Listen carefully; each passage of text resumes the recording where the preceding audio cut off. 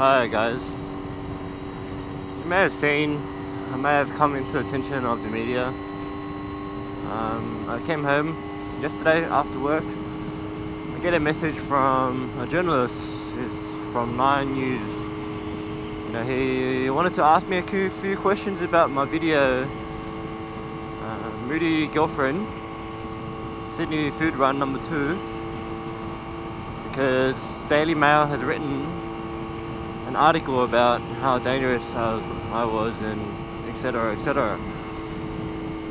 Okay, I do not know where to start. We can just say that we can take it into a positive way. I think you're all aware of what's going on and how the media can betray your image. Honestly,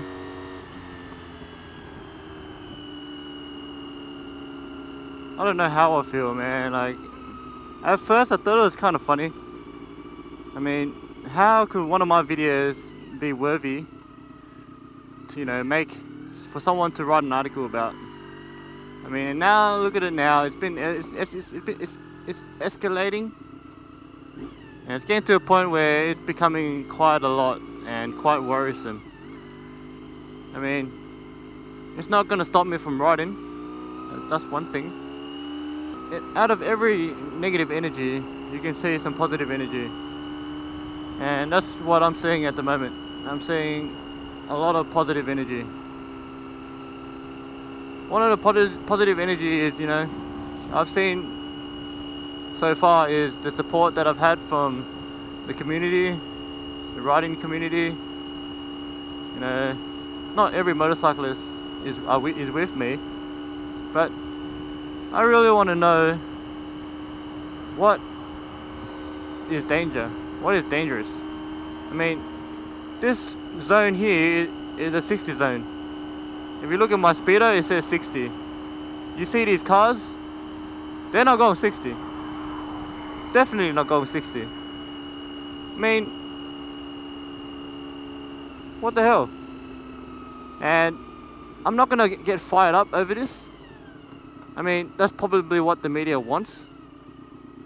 So, you know, let's think positively. Let's think positively, guys. The positive things that I can see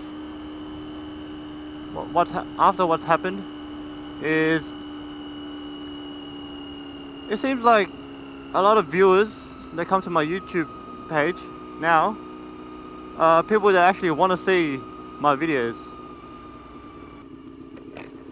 Here's another example of what riders see when we ride. Using their mobile phone.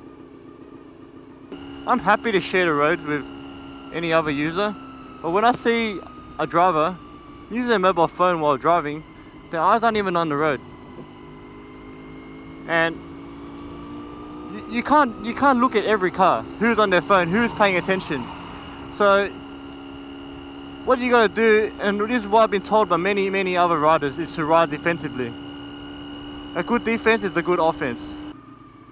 Over there, again, another user on their mobile phone.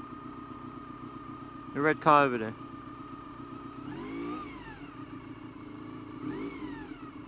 So what do you do?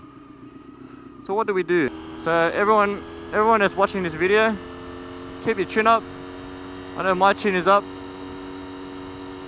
I'm not being, you know, cocky or anything. I'm just, you know, being positive. I don't want this to affect me in any way. I don't want it to affect my relationship or anything, because our relationship is very good. You know, next week, I can tell you guys, next week is our 8-year anniversary. You know, we've been together for quite some time, and it's never been better. It has never been better. I'm telling you now. Ever since I started riding motorcycles, I've been thinking day in and day night about motorcycles. Learning every aspect I can, gaining every experience I can get. Because we all understand that riding a motorcycle is dangerous. It is dangerous. We all understand that. But to mitigate, you want to try to minimize and mitigate anything that's possible. So my options are is to pretty much gain experience. Oh fuck. For any new riders out there and new pillions, I hope my video doesn't discourage you to getting a motorcycle or hopping onto the back, because it's the experience of a lifetime. Look at this guy. See, I don't want to make enemies, man. I don't want to make these mobile phone videos. I really do not want to make enemies. Hate is the least of my concerns. I do not like any hate at all. I mean, there's a lot of hate comments in my videos, like, it doesn't really bother me, man. I'm not affected in any way, because look, hate is like drinking poison and expecting your enemy to die. And I've heard that somewhere. If you know who said that, leave a comment below, man. That line is so realistic, man. Like, it just, when you hate someone, it just poisons your mind. Poisons your mind. Poisons your mind so bad. And stops you from thinking about other good things. And I just like to, you know, have a formal apology for all the viewers that may have felt offended by my video. I mean, I'm so sorry you watched it. It's not my fault you watched it, but I'm sorry if it offended you. But yeah, I'm not gonna stop making videos. These videos are freaking fun to watch. There's so many other motor vloggers out there that are so entertaining. Like, I started riding probably because of another motor vlogger, and I really like to pass that torch on again. So if any new riders out there, you know, I encourage you to get on a motorcycle, understand it, because it's probably one of the hardest things to understand. Alright, I think that concludes everything. I'm not sure if I covered everything. I don't think I said everything I wanted. But I hope you guys get the picture. I mean,